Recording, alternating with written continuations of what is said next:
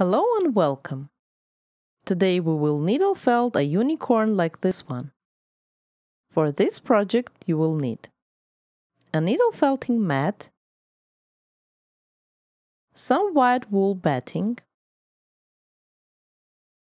also some yellow batting, and a bit of black batting, colored merino top for the tail and mane, felting needles, 36 gauge triangle and 38 gauge star. You can also use plastic or glass safety eyes. Let's get started. We will make the body of the unicorn first. Take a piece of white batting and make a roll. The roll should be about 3 to 3.5 inches long and about 1.5 to 2 inches wide. Take the 36 triangle needle and start poking around the roll evenly. Try to insert the needle deep and do not poke in the same spot. Do not bend the needle while it's inside the wool.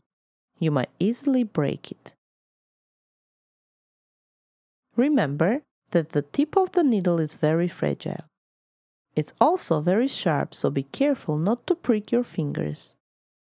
Look at the spot that you are felting all the time. As you poke, the wool felts and your shape becomes firmer. Try to form a torso of the unicorn in this way. The target torso size is about 3 inches long and about 1.5 inch wide. Try to felt from all sides evenly. You need to felt from inside out, so when you start to felt, push the fibers deep into the middle of the roll. Do not felt just the surface.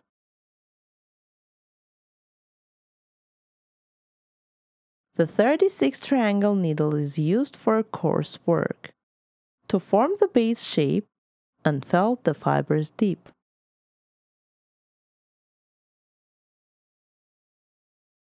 The 38 star needle is more delicate and is used more for surface felting and details.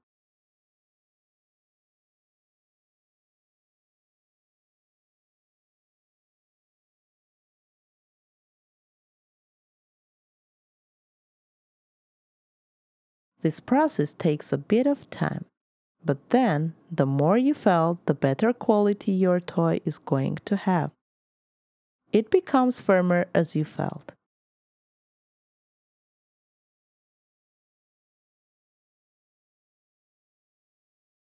When the body is done, let's make the neck.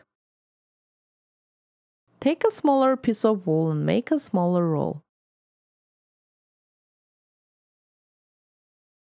The length of it should be about 2 inches.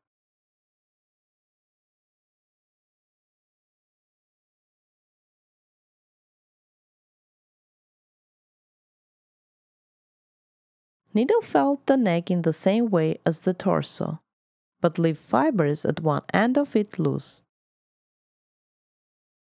We're going to use them to attach the neck to the torso. Use a 36 triangle needle.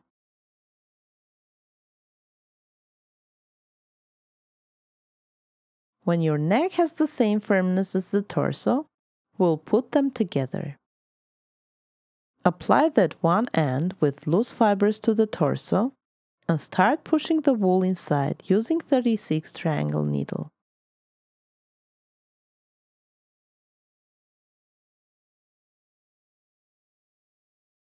Insert the needle deep and felt all around the neck to achieve a stronger bond.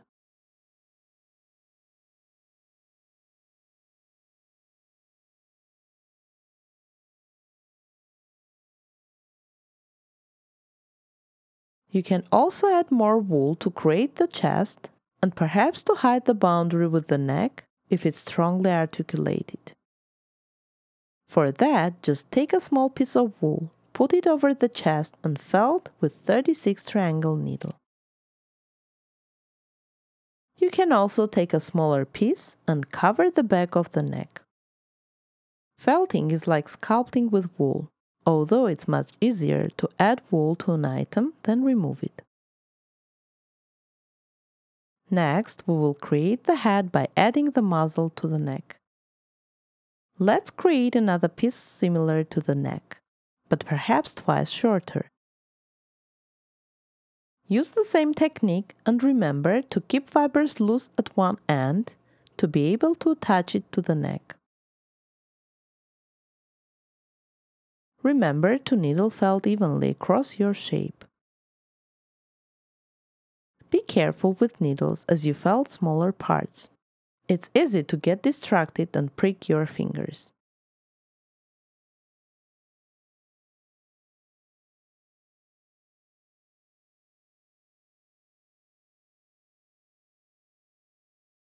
When the muzzle is firm enough, attach it to the neck the same way we attached the neck to the torso.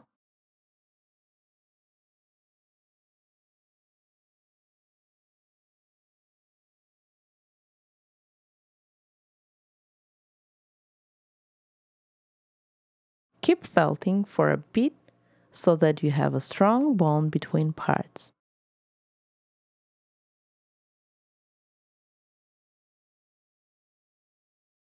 Now let's make the legs. Technique is going to be the same as with the neck or muzzle, but the legs are going to be slightly thinner and longer. Take 4 equal strands of wool. It's important to measure the equal amount of wool for all 4 legs in the beginning so that they are the same size. Start making the small roll and felting legs, using again the 36 triangle needle. When rolling smaller shapes, you can use the felting mat for more grip. Makes it easier to roll wool.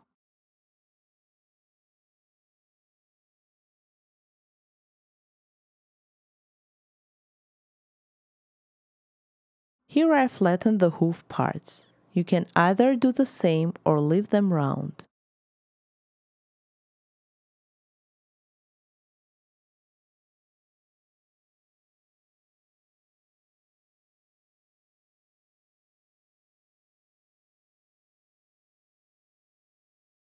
Felt 4 legs in this manner.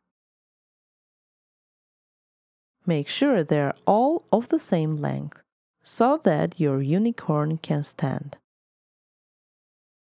When you have made the 4 legs, let's attach them to the torso. We will do all this work with 36 triangle needle.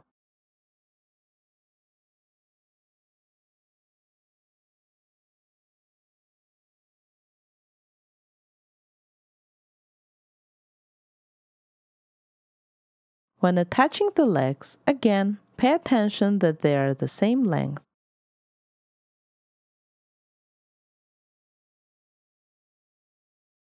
As with the head and the neck, felt deep and thoroughly so that the legs are well attached.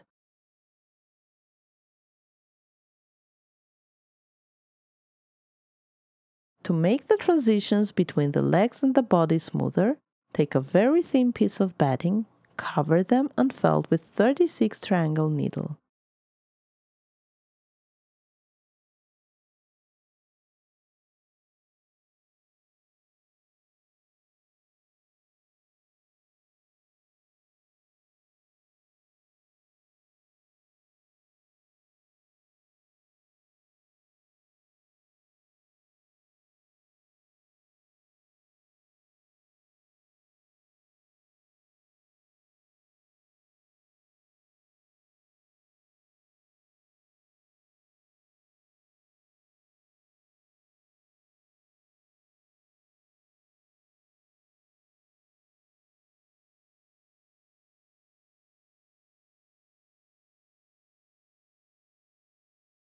I also add some wool at the back side of the torso to articulate it slightly.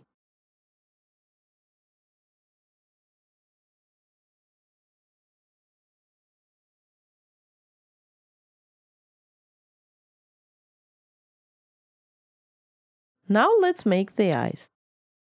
Here I show how to felt them if you don't have any plastic or glass eyes. I will also show how to use glass eyes at the end of the tutorial. To make the eyes from wool, take 2 equal tiny pieces of black batting and roll them into small balls in your fingers. Then felt them using 38 star needle. Direct the individual fibers accurately to shape your eyes.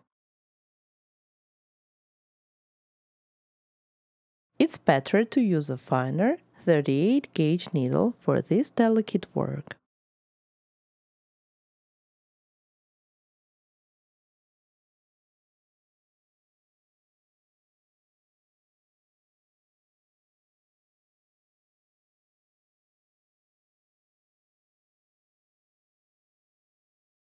Next, I'll show you how to make the mouth. Take a small piece of black batting and make a tiny long roll in your fingers.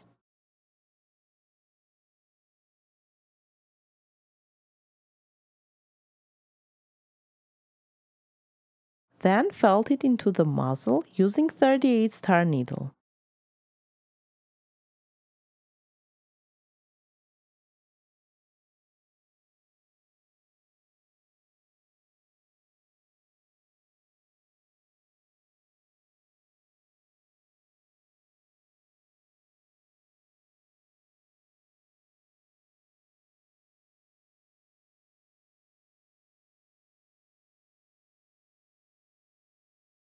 Now let's make the horn.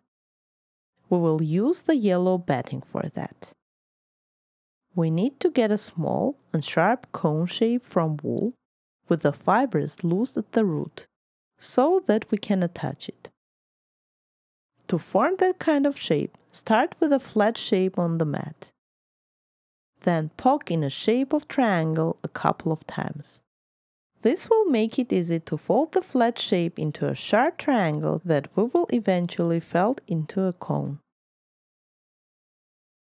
See how I do it in the video. You can use either needle for making the horn.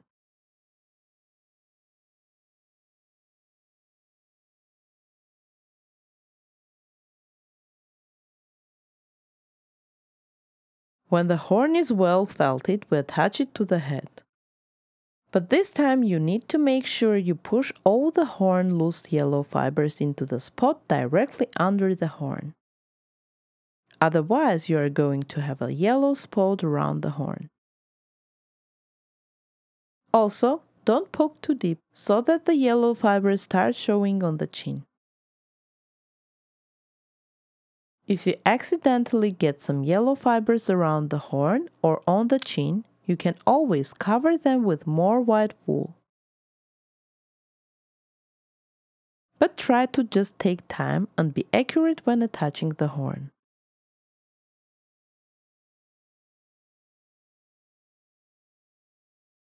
Next, we make the ears. They are similar to the horn, but flatter and more triangular. To make the ears, take 2 equal pieces of white batting and make 2 triangular shapes with one end loose. Follow the video to see in details how to do that.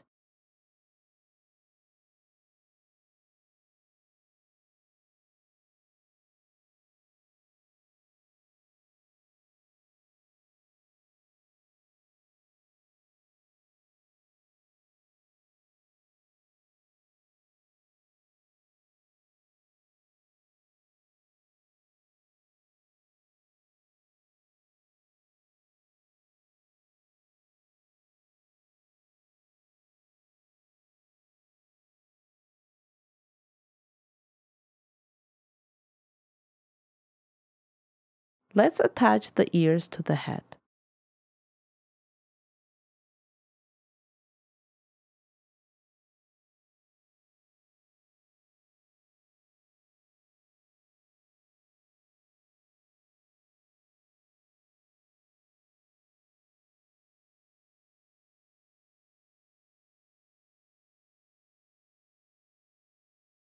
When attaching, slightly bend the ears to make them round at the base.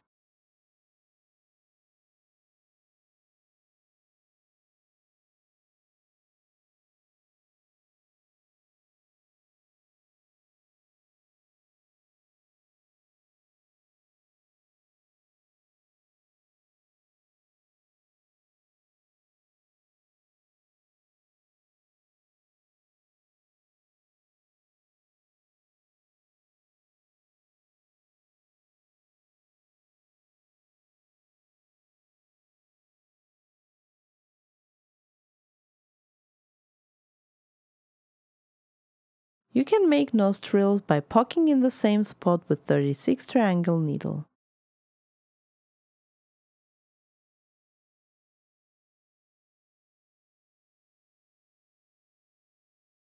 Let's make the mane. Take a piece of colored merino top.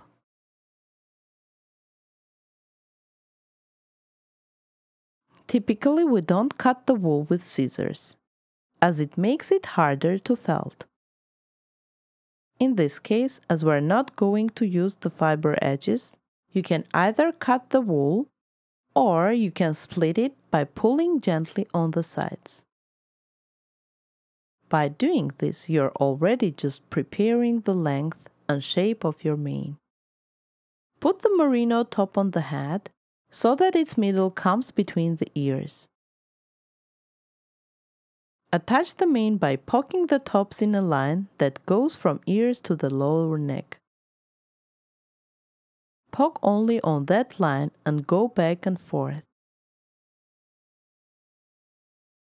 Use 36 triangle needle and insert it deep. You can make the bond firmer by poking on outer side of the mane as well.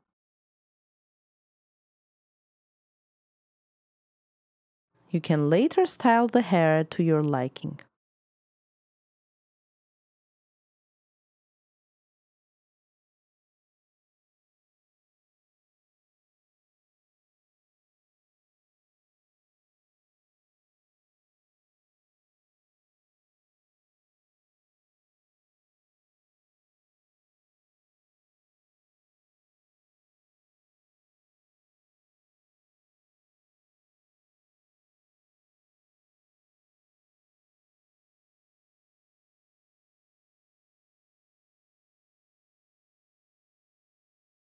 Take some more merino top and make the tail.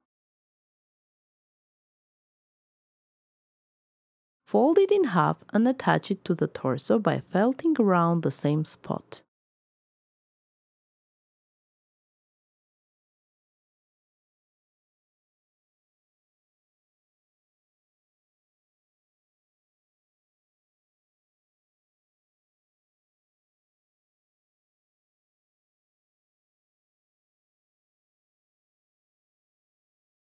Last but not least, I will show you how to attach glass eyes. Poke the eye holes a bit to create small dimples.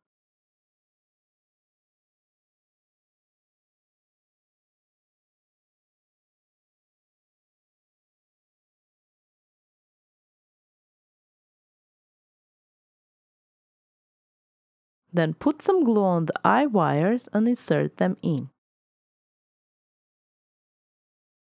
If it's still hard to insert them, you can make holes using sharp scissors or an awl.